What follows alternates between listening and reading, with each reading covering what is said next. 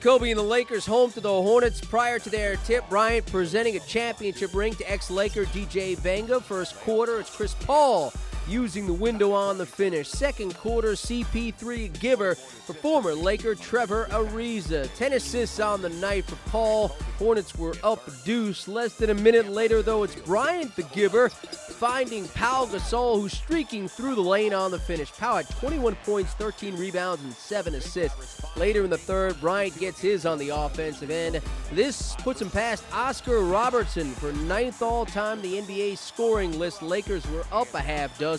Then in the fourth, Bryant splitting a pair of defenders, getting this runner to go down. He had 25. About 30 seconds later, he again does it off the drive to the left hand off the window. Lamar Odom scored 17 and had 13 boards. The two-time defending champs have won 3 straight, 101-97.